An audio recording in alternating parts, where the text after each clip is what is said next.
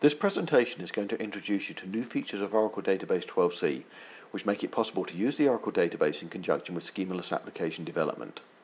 It will focus on a set of new APIs which are delivered as part of Oracle Database 12c and allow developers who have adopted schemaless application development to utilize the Oracle database as their document store. We will also look at other new features of the Oracle database that enable the storing, indexing and querying of JSON documents. Let's review our agenda. We're going to start off by briefly discussing the features and functionality that today's application developers are looking for. Next, we'll take a look at how Oracle Database 12c can meet these needs. We'll introduce a new abstract framework included with Oracle Database 12c called Simple Oracle Document Access, or SODA, and review the functionality that it defines. We'll then take a quick look at two implementations of SODA. The first, called SODA for Java, provides an implementation of the SODA functionality that can be consumed by Java programmers. The second, called SODA for REST, is designed for use by programmers who develop applications based on representational state transfer or REST techniques. We'll also examine how Oracle Database 12c enables powerful SQL-based reporting and analytical operations on JSON documents without sacrificing any of the benefits of schemaless application development. Finally, we'll go over a summary of the benefits of adopting Oracle Database 12c as your JSON document store. Just to make sure we're all on the same page, let's quickly review the concepts behind schemaless development. The biggest change between schemaless development and traditional application development is that we store our application data as documents rather than as rows and columns in tables. Instead of defining an entity relationship model that describes all the data we need our application to manage and then mapping that model to a set of relational tables, we simply store the application data as a set of documents. Typically, the data in these documents is represented using extensible markup language, XML, or more recently, JavaScript Object Notation, JSON. Once we've decided to store our data as documents, we find that the primary access method for the data can often be satisfied using a simple key-value pair. When the application wants to retrieve, update, or delete a document, it simply requests the document using its unique ID or key. The actual value of the ID is not important, so it can typically be a machine-generated GUID or similar. The big advantage of schemaless application development when compared to traditional relational application development is that with schemaless development, the database is agnostic to the structure of the data being managed. Instead of requiring a detailed knowledge of every data element used by the application, the database simply understands that it manages a set of documents. It does not need any knowledge of the structure or content of the documents it manages. This means the application data model is no longer baked into the storage schema.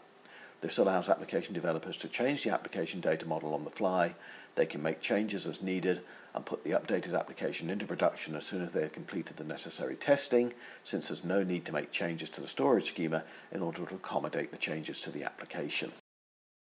Once the decision has been made to adopt schemaless application development and persist the application data as JSON documents, there is a tendency to gravitate towards using a NoSQL style document store to manage the JSON content.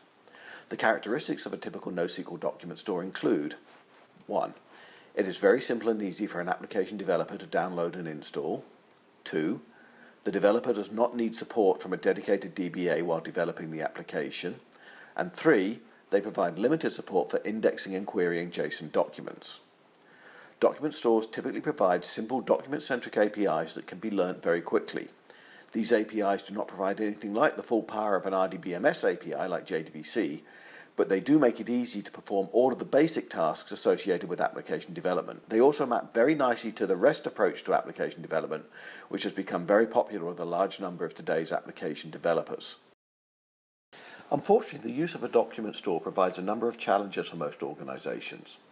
First, it is almost impossible to perform any kind of meaningful reporting or analytics on data managed by a document store. While most document stores do provide some kind of limited query by example or QBE capability that can support the needs of the application developer, the typical document store simply does not provide a standardized formal query language like SQL that can support users who need to perform ad hoc queries, reporting, or analytics. Also, none of the commonly used business intelligence and reporting tools that users rely on understand how to access content stored as JSON in a NoSQL document store. In order to enable querying, reporting, and analytics on data tied up in a document store, it will be necessary to export the data in question from the document store, subject it to a set of complex, expensive, and error-prone ETL operations, and finally load it into some other kind of database where standard reporting tools can access it. Also, most of the NoSQL document stores have extremely limited support for basic application development table stakes features like index-backed joins, locking, concurrency control, and read consistency. It also appears that many of today's application developers do not fully understand or appreciate the power and importance of these features, since Oracle and the other RDBMS vendors stopped discussing these capabilities a long time ago, as it was taken for granted that all the products in the marketplace supported them to a greater or lesser extent, and everybody knew about them and understood their value. Most of the document store databases do not support these features, and their answer on how to address this lack of functionality is really quite simple. We provide flexibility by leaving that to the application developer. These products then try to position this lack of functionality as a benefit of the document store. Personally, I'm not sure I get that. Oracle has invested many hundreds of man-years in providing a platform where all of these features can be taken for granted. So why is it suddenly an advantage to go back 20 or 30 years and solve these problems from scratch all over again? They are hard problems to solve, and trying to ignore them or somehow say they are somebody else's problem is simply not an acceptable approach for an enterprise-grade platform. Some NoSQL document stores may provide limited support for in-memory joins between the data stored in a single document, but none of them have the ability to support joins across documents or across collections, yet alone joining data in JSON documents with other kinds of data that your organization has to manage. Now let's talk about Oracle as a NoSQL document store. Oracle has been building features into the database to support application developers for well over 20 years. Back in the mid-80s, the Oracle database was not just about data management and executing queries. The database already included many features that were designed to make things easier for application developers. If you think about the early releases of Oracle, in particular Oracle releases 6, 7, and 8, then the database already included features like stored procedures and triggers, referential integrity, distributed transactions, advanced queuing, lobs and support for spatial data. These features were all added to make life easier for application developers and ensure that application developers did not have to code that kind of functionality for themselves. In the late 90s and early 2000s, we took our eyes off the needs of the application developer.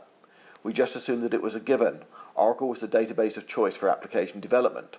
We had been so successful that the size and number of Oracle databases an organization had to manage had grown so quickly that our customers were demanding that we switch our focus to scalability and manageability. We worked to ensure that the Oracle database could be successfully deployed in the data center, that it could handle very large volumes of data and extremely high numbers of concurrent users. At the same time, we introduced products like Enterprise Manager to ensure that the IT department could successfully deploy and manage very large numbers of Oracle databases across the enterprise. Recently, we have focused our efforts on meeting the needs of the application developer once again. We are building features into the database that ensure that Oracle Database 12c is the best platform to support your application development. This effort includes building new drivers and interfaces that support modern application programming and scripting languages such as R and Node.js. We're open sourcing these drivers where appropriate so people can understand how they work and how to best make use of them, and where necessary contribute to their development. We've introduced support for pattern matching, XML and JSON, and have new tools that make it easy to develop and deploy REST-based services that interact with data stored in an Oracle database.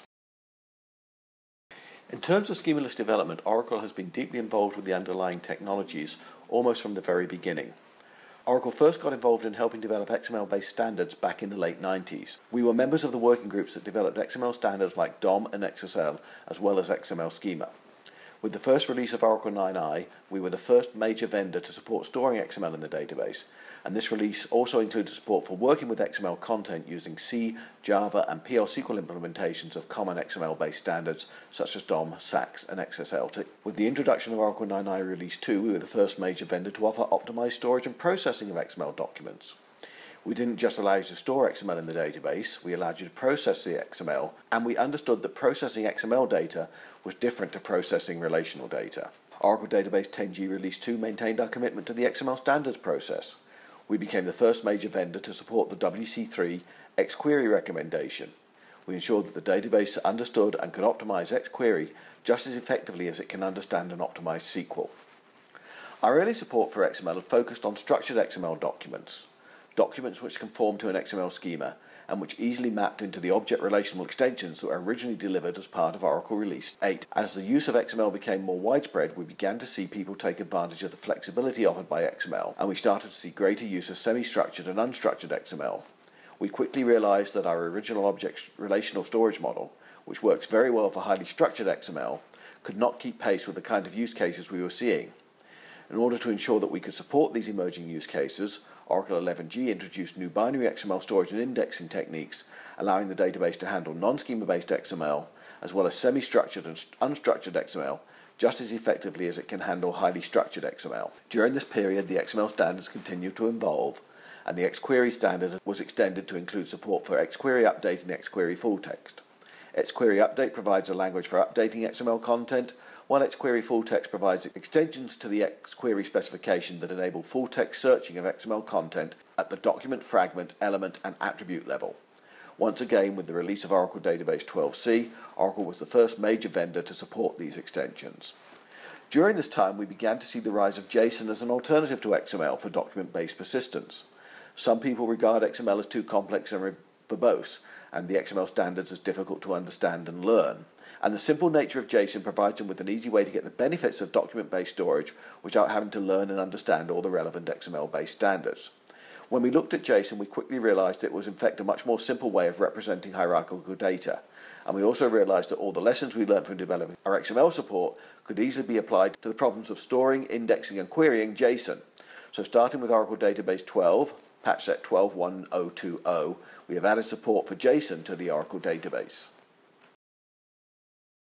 What we set out to do with Oracle Database 12c was to enable the next generation of application developers to continue to leverage Oracle as their data management platform. In order to meet this objective, we realized that we needed to allow the database to store and manage JSON documents, and that it also had to provide the developer with the NoSQL style development experience that has become so popular with today's application developers. This meant that the database needed to provide a simple document-centric API that allows a developer to store and manage JSON using an Oracle database in exactly the same way they would store and manage JSON in a NoSQL database. A query by example capability that allows searches on JSON documents without the need for the developers to learn SQL. The ability to perform other common operations, such as creating and dropping collections and indexing without having to learn SQL or involve a database administrator.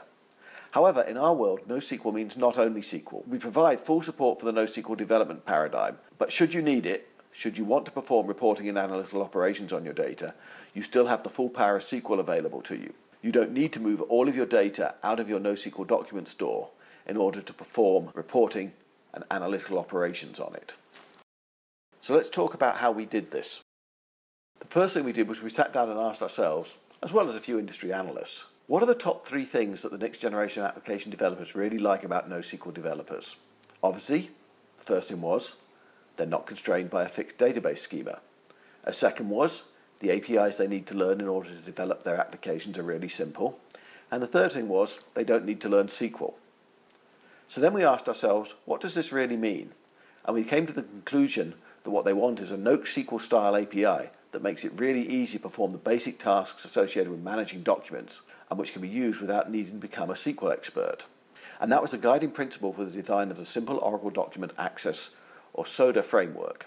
SODA provides a simple NoSQL style API for working with documents stored in an Oracle database. SODA makes Oracle as easy to use as any of the NoSQL document stores. It allows you to work with JSON documents stored in an Oracle database without ever having to write a single line of SQL. You can create and drop collections, store and retrieve your documents, index your documents without ever once having to contact the database administrator. This was the primary objective behind SODA, to provide that kind of ease of use and development experience while still allowing the developer to work with the Oracle database. At the same time, we wanted to make sure that SODA could support all of the traditional application development platforms that we see, as well as all of the next generation scripting languages. SODA itself was designed from the ground up as an abstract specification that can be implemented in any of these environments. So let's look at the basic functionality provided by the SODA specification. First, we have collection management. With NoSQL document stores, we store and organize our documents into one or more collections, so we need the functionality to create and drop a collection. Typically, a collection contains a set of related information, much as a table does in a relational system. So we would have a collection for purchase orders or a collection for user profiles. Secondly, we need to perform CRUD operations on documents. CRUD stands for Create, Retrieve, Update and Delete, allowing you to store your documents, retrieve them, update them and delete them. Thirdly, we need list operations on our collections. the ability to list the set of documents in a given collection. We need to be able to search a collection for the documents that match a particular set of search criteria. In a NoSQL world, searching is typically performed using a query by example mechanism, where an application supplies the document store with a template document containing a set of search criteria, and the document store returns the matching documents. SODA provides this level of functionality. Finally, we have a series of utility control functions. In the first release of SODA, this includes mechanisms to create and drop indexes, as well as a bulk insert facility. So that's the SODA specification in a nutshell. The initial implementation of SODA is SODA for Java, an API designed for use by Java developers. Also available is SODA for REST, which makes SODA available to a set of services that can be consumed by application developers who have adopted the representational state transfer or REST-based programming model. SODA for REST is released as part of Oracle REST Data Services, ORDS, Release 3.0, which can now be downloaded from the Oracle Technology Network. We are considering SODA implementations for other environments and programming languages. Top of the list at the moment is an implementation for Node.js, followed closely by implementations for use with C and Microsoft C#. One advantage of SODA for REST is it makes the SODA functionality available to any programming language or scripting environment that is capable of making an HTTP request. That said, we are also considering providing native integration with popular scripting environments where appropriate. Oracle does not force you to use SODA to access JSON documents managed by an Oracle database. As this chart shows, you can still continue to use all of your favorite SQL-based APIs to access JSON content should you choose to do so. Alternatively, you can make use of SODA for REST to access JSON content stored in an Oracle Database 12c document store from any environment that supports HTTP connectivity.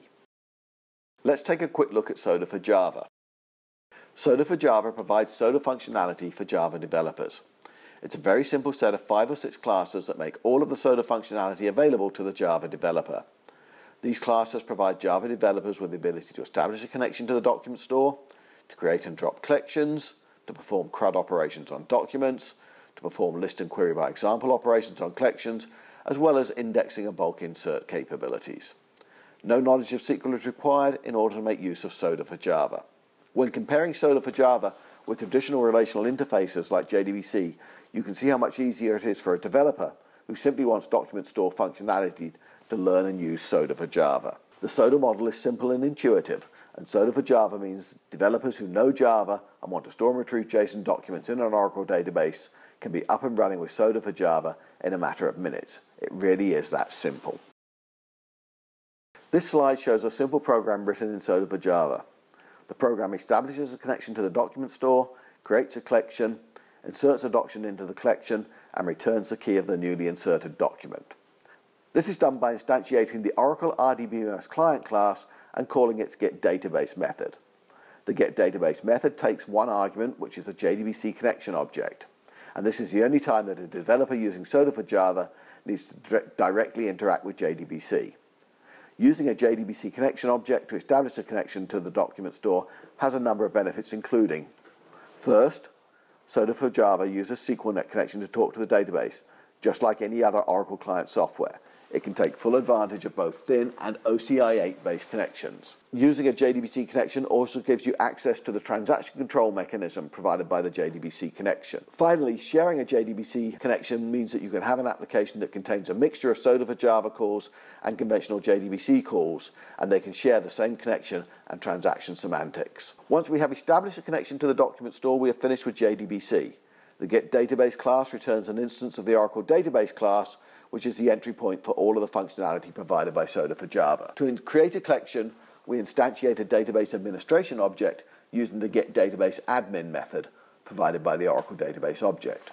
We can then invoke the createCollection method on the database administration object to create a new collection. We pass in the name of the collection we want to create, and we have the option of providing a collection properties document to override the default properties of the newly created collection. This gives us control over things like what metadata is maintained for the collection, what indexes are created, and what algorithms are used for key assignment and version control.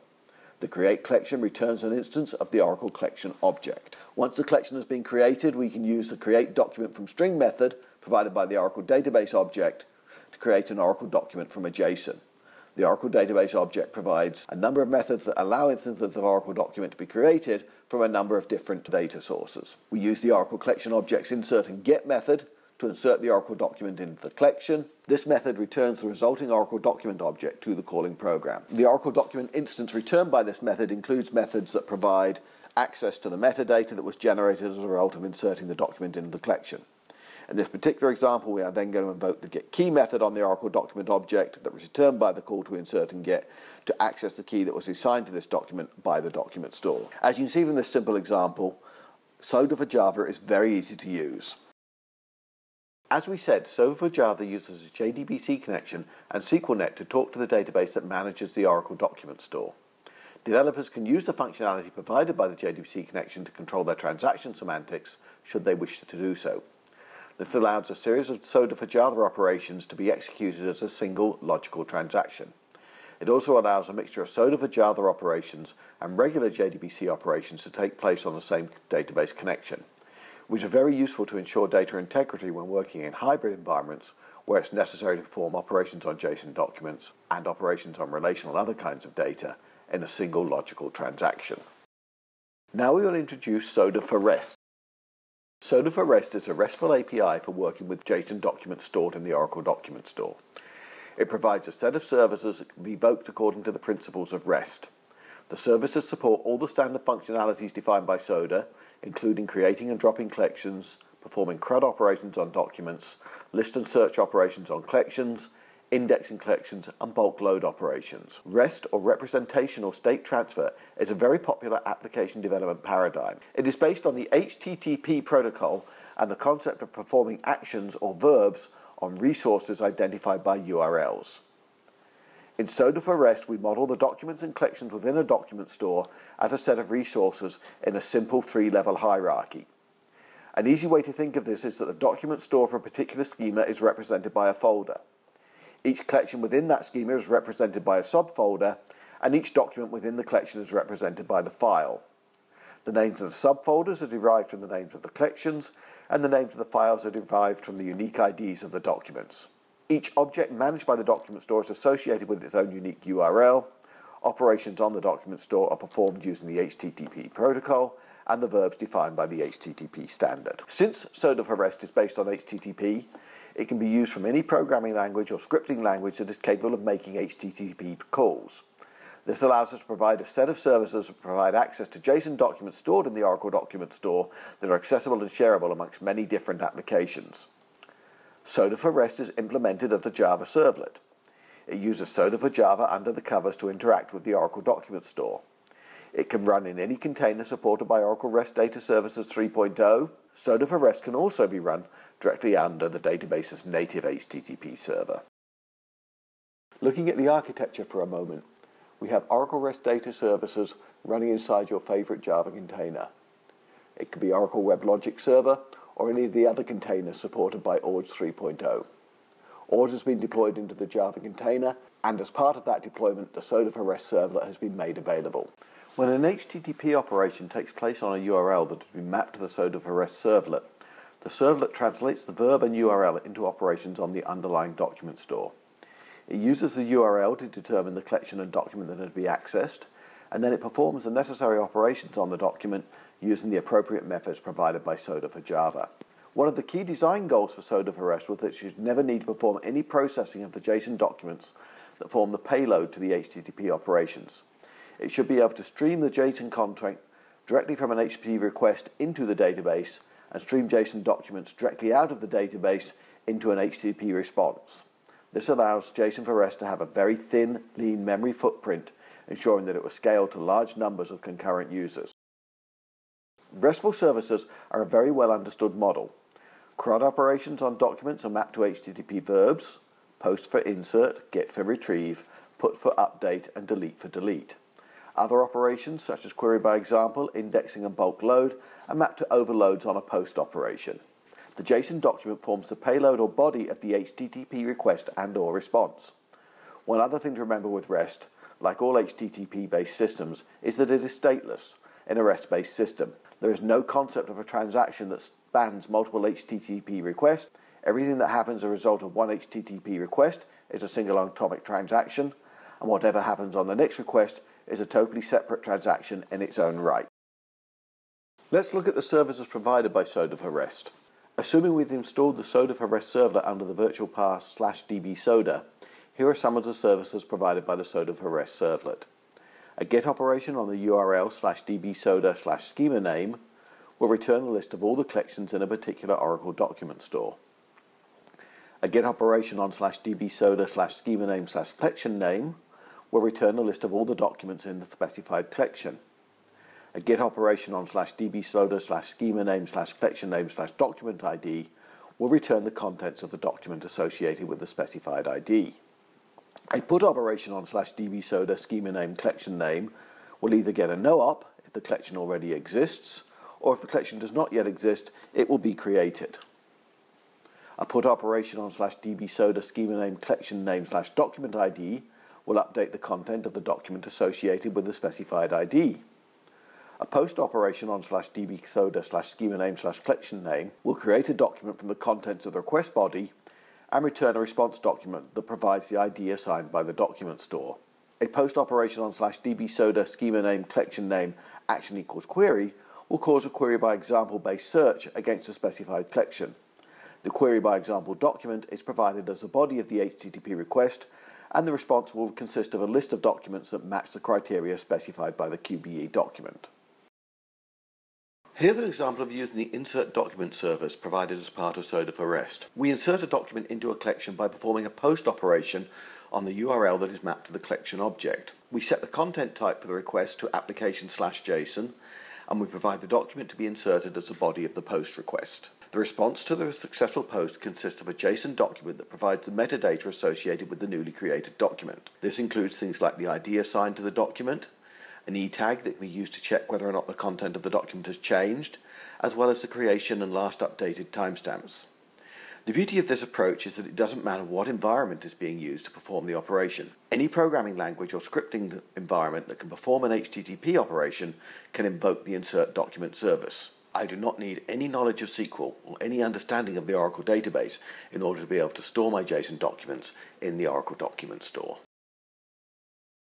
Here's an example of using the query by example service. We invoke the query by example service by performing a post operation on the URL that is mapped to the collection and appending the parameter action equals query to the URL. We set the content type for the request to application/JSON, and we use the body of the post request to supply the QBE specification as a JSON document. Soda for REST invokes the search capabilities of Soda for Java, and the QBE is translated into a SQL expression that makes use of the new JSON exists operator to perform a search on the JSON content stored in the collection. The response to the request is a JSON document containing the metadata associated with the matching documents. Again, despite the fact that SQL was used to execute the query that located the documents that match the QBE specification, the application developer needed no knowledge of SQL in order to be able to make use of the QBE service.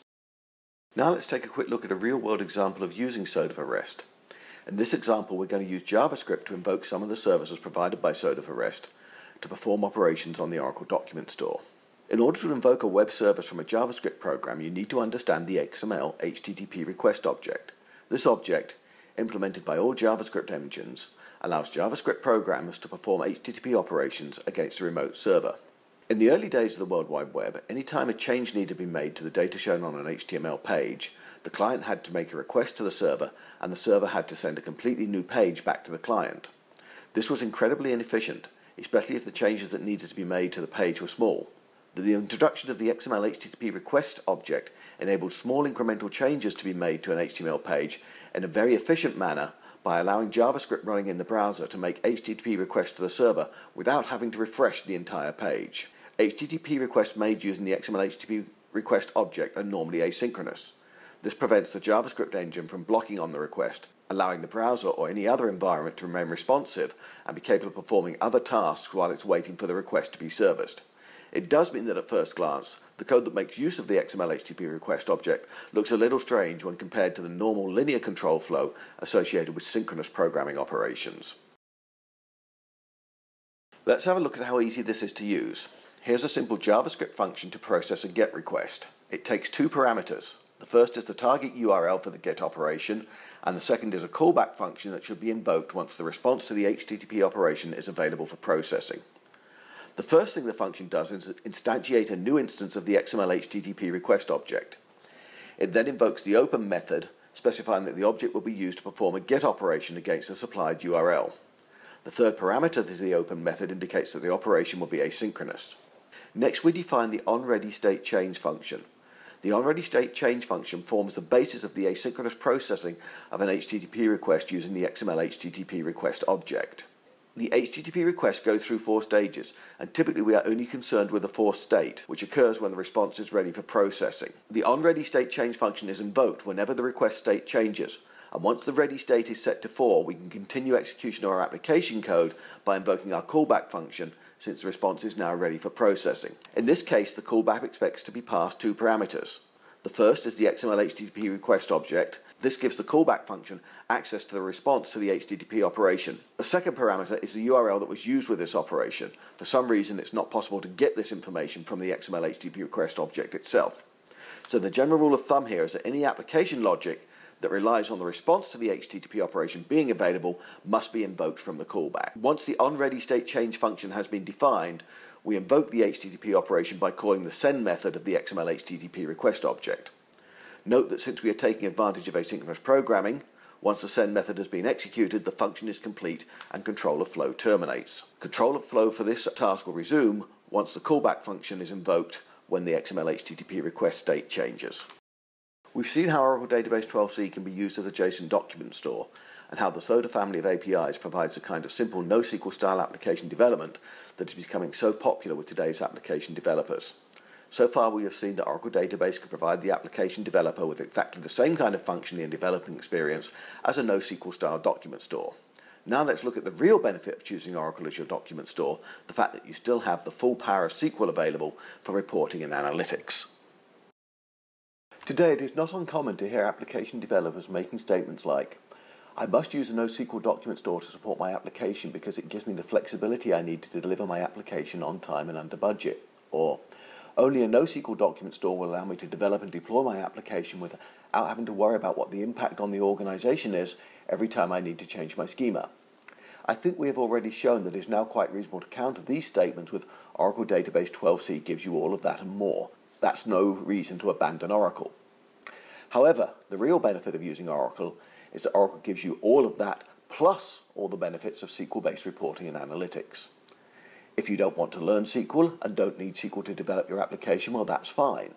But sooner or later, somebody in the organization is going to ask some questions about this data that were not programmed into the application. If we use a NoSQL document store to manage the data, then we'll have no choice but to unload our entire database into some other product in order to answer those questions. Whereas if we use Oracle, we can use SQL to answer these questions without needing to perform any data migration. I actually know of a real use case from a few years ago at a major online retailer where most of the information captured by the order entry system was stored as compressed XML blobs in the style of a NoSQL document store as a key value pair.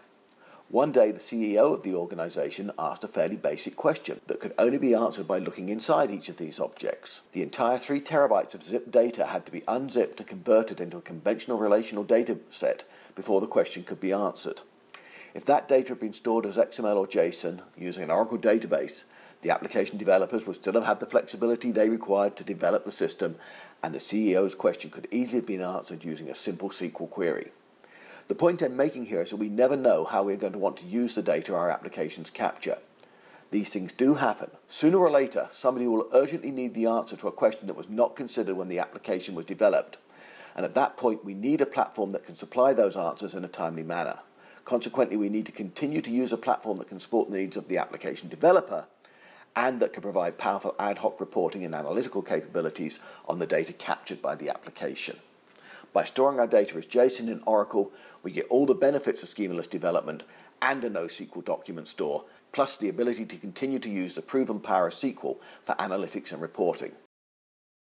So let's see how this works. This is the other part of the story. By storing the JSON in Oracle, you retain the ability to have powerful ad hoc reporting and analytical capabilities on top of your data. JSON content can be accessed from SQL using new SQL operators. These operators are part of the forthcoming SQL JSON standard, and the syntax and underlying theory has been developed in conjunction with IBM and has been accepted by the SQL standards process. These new operators include JSON value, JSON query, JSON table, and JSON exists. as well as the new condition called XJSON. These operators are very similar to the operators that are introduced to support XML, which is not surprising when you think about it. First, the problem that is being solved is very similar. How do you navigate and query a hierarchical data structure? And the second, not surprisingly, is the teams that designed and developed the XML support in SQL were also responsible for adding the JSON support to SQL. However, we have learned a few things from the School of Hard Knocks while building the XML support, so not everything is identical, but fundamentally the ideas are very similar and should be familiar to anyone who has used our XML support. For JSON, we have a set of JSON operators that use JSON path expressions to navigate and query JSON objects.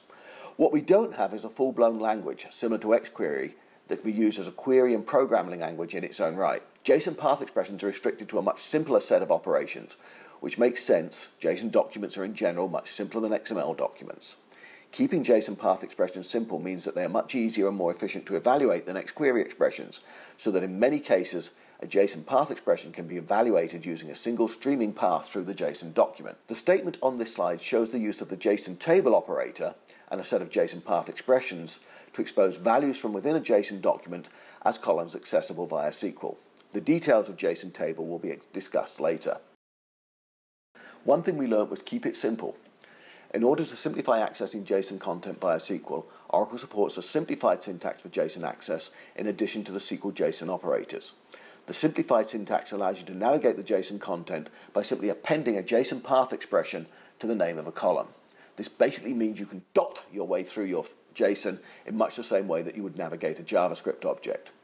In this first example, I am selecting PO document, a column which contains JSON documents, from a table called J purchase order, and I'm applying the predicate where j.podocument.po number equals 1600. What this means is that only documents that contain a top-level key named PO number with a value of 1600 will be returned. And that's it. Using the simplified syntax, I can navigate my JSON documents without needing to use any of the SQL JSON operators. However, note that in order to use the simplified syntax, the following conditions must be met. First, the column must have an isJSON constraint applied to it. Second, an alias for the table must be specified in the from clause. And finally, the column must be qualified with the table alias. In the second example, I'm using the power of SQL's count and group by functionality to perform an aggregation over content that is part of my JSON documents. I am counting the number of JSON documents based on the value of the cost center key and ordering the result by the value of the cost center key. In the third example, I am using the simplified syntax to navigate through the nested hierarchy of objects in my JSON documents, looking for the value of the city key that is found within the address key of the shipping instructions object. Using JSON table, we can project content from any JSON document into a set of rows and columns. To be technically correct, JSON table produces an inline relational view of JSON content. JSON table is used in the from clause of a select statement. The JSON table operator consists of a set of JSON path expressions that define how to pivot content contained in the JSON document into a table with rows and columns. The first JSON path expression, known as a row pattern, determines the number of rows that will be output by a JSON table expression. The JSON path expression $, refers to the entire document. The columns emitted by a JSON table operator are specified using the columns clause. The columns clause consists of a set of column definitions. Each column definition consists of a column name, a column data type, and a column pattern. The column pattern is a JSON path expression relative to the row pattern that determines which key will provide the value for the column. Nested arrays can be handled using one or more nested clauses.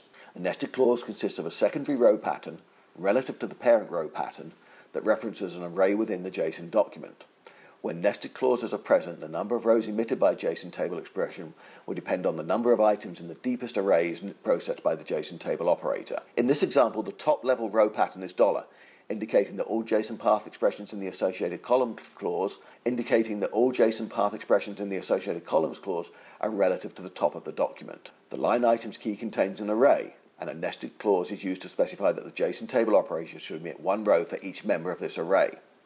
A second columns clause associated with the nested clause provides additional column definitions that map values from the members of the line items array into the columns output by the JSON table operator. We can also specify predicates based on the columns output by the JSON table operator. This allows all the features of SQL to be used to select rows based on the content of a JSON document. This example will output a row consisting of the columns PO number, reference, cost center, item number, and UPC code for each member of the line items array. It will output a set of rows for each document that meets the specified selection criteria. So if two documents match the predicate specified in the where clause, and the first document contains 2 line items, and the second document contains 4 line items, then 6 rows will be output in total. Technically speaking, the join between the rows generated by a nested clause and the row that contains the array that is the input to the nested clause is a right outer join, meaning that if no rows are output by the nested clause, the parent row is still emitted. As can be seen here, the output of the JSON table operation is a perfectly normal relational result set. In this example, it has produced an inline view containing 6 rows and 5 columns. The first 2 rows come from the first document, and the remaining 4 rows come from the second document. The beauty of this is that I can access all of my JSON content relationally.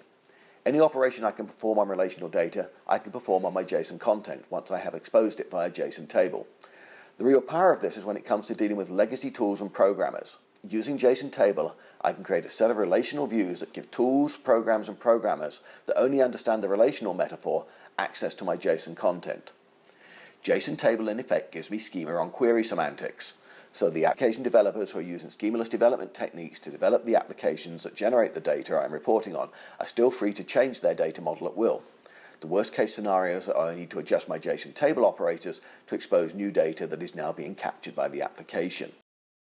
The example on this page shows how we can leverage the power of SQL by applying SQL operators to the output of a JSON table operator.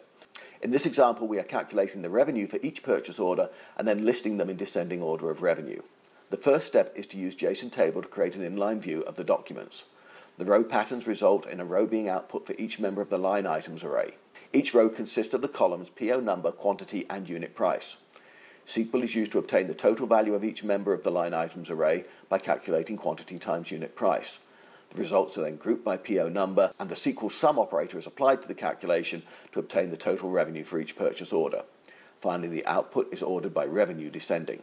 All of this has been done without performing any data migration or ETL operations on the JSON data. So you can see, by combining SODA and SQL JSON, Oracle is able to provide all the benefits of the NoSQL document store combined with all the benefits of a relational database. A really powerful combination. In order to ensure that SQL JSON queries perform well, Oracle provides a number of techniques that can be used to index JSON content. This gives us the flexibility to meet all the possible use cases for querying JSON. If you know you're going to query on a particular key, you can use the JSON value operator to create a functional index on that key. If you know you're going to perform a lot of JSON table-based operations on a particular set of row and column patterns, you can create a materialized view of that data using JSON table.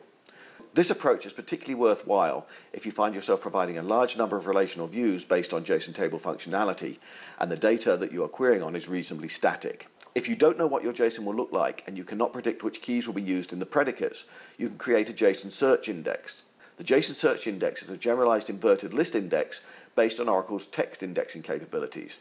This allows you to index the entire document without having any predetermined knowledge of the structure of the documents being indexed. The JSON search index supports ad hoc path, value, and keyword searches that use JSON path expressions, as well as providing full text-based searching on JSON content.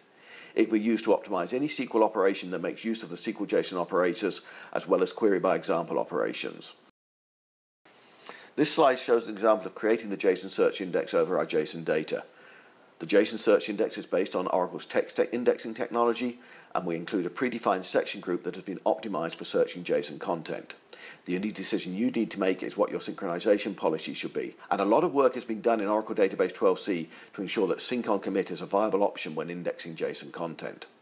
The query on this page shows the use of the operator JSON text contains to perform a full text search of JSON content. The explain plan shows that the JSON search index is being used to optimize the query.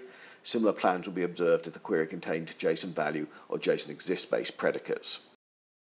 And so to summarize, with Oracle Database 12c, we fully support the NoSQL style of application development. There is full support for the functionality provided by a typical NoSQL document store, full support for schemaless application development, allowing changes to be made to an application data model without needing to make any changes to the storage schema or take the application or database offline in order to deploy changes. When the application developers need to change the application, they are free to do so.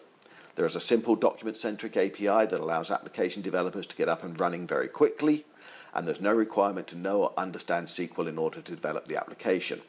However, Oracle Database 12c goes far beyond what is possible with a NoSQL style document store. We have SQL analytics and reporting on JSON content in place. There's no need to perform expensive ETL operations in order to query our JSON content.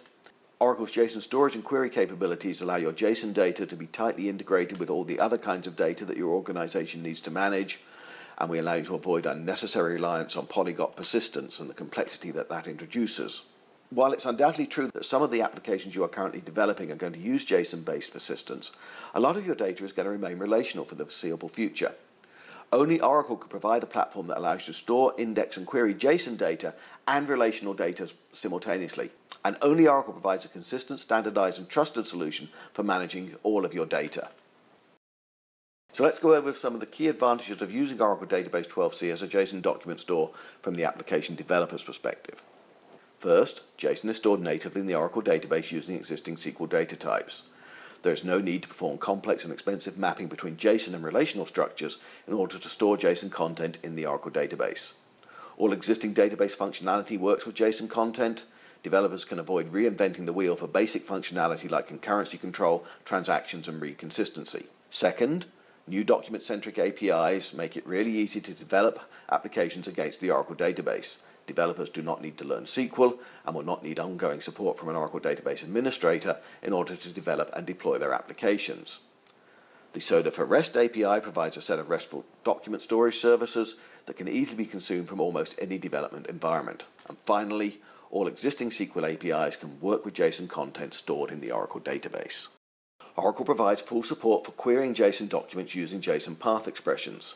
The full power of SQL is available for analytical and reporting operations on JSON content, giving you schema on query semantics. The relational schema is defined at query time by the SQL JSON operators and exists only for the duration of the query in the session executing this query.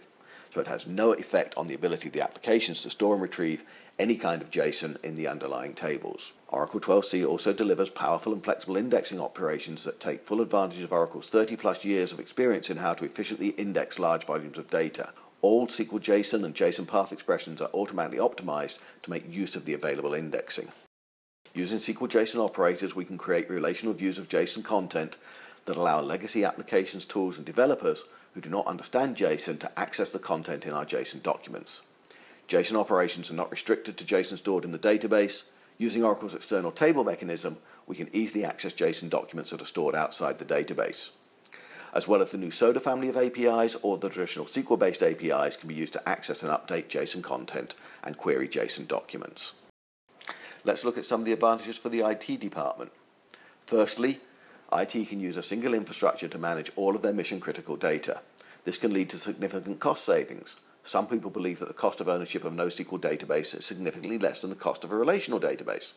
This may be true in an either-or situation, but in the real world it never is. It's an always an and situation.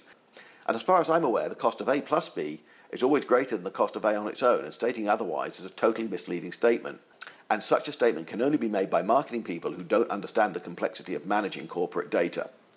Last time I checked, the majority of organizations already have a number of existing systems that use an Oracle database.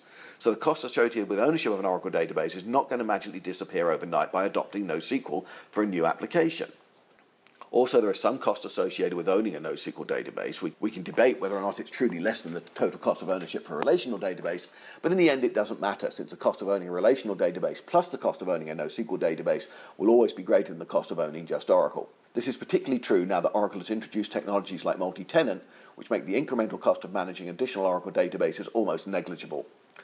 Also, remember that the TCO for Oracle allows you to manage relational data, JSON documents, XML documents, spatial documents, and textual information using one integrated data management platform and one single query language.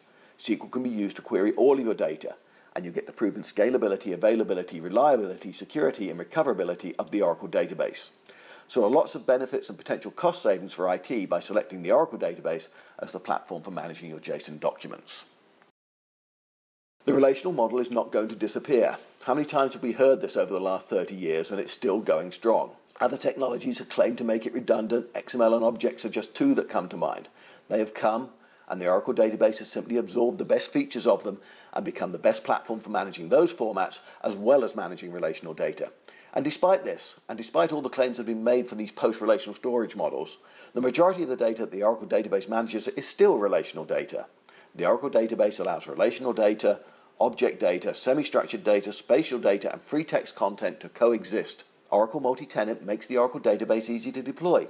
Self-service applications are available that allow developers to request a new Oracle instance on demand without any intervention from a DBA. They simply press a button and a few minutes later they have a database instance they can play with, break, do whatever they want with. Multi-tenant really does enable highly scalable self-service database provisioning.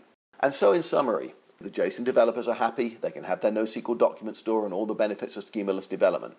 They can have their simple APIs that they can use to develop and deploy and modify their applications, all without requiring any support from the Oracle DBA. But all of this is done without sacrificing all the proven benefits of the Oracle database for reporting, analytics, and data management.